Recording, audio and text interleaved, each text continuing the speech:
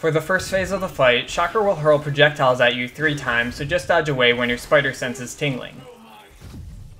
Right after, he'll jump at you and do an area attack, just swing away with your web to easily avoid it. Lastly, he'll dash at you for another area attack with less range, you can just dodge away from this one. Then right after, throw a nearby rock at the boss to injure him and make him vulnerable for attack. Afterwards, he'll do the exact same attack cycle 2 more times but with different dialogue. For his second phase, he'll start with his triple projectile attack, so just dodge it like before. Then he'll reuse his area attack, so just swing away from him. This time, for his third attack, he'll do a massive ground pound that releases a shockwave, so just swing away as soon as he jumps in the air. Then throw a rock at the boss to stun him before attacking. He'll do the same attack cycle 2 more times, so just avoid his attacks in the same way.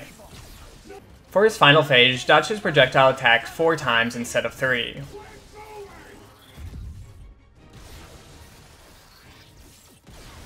Then you'll have time to grab onto the ceiling's pillar to pull it down while he's stunned. Dodge his attacks 4 more times and pull down the other pillar to defeat the boss.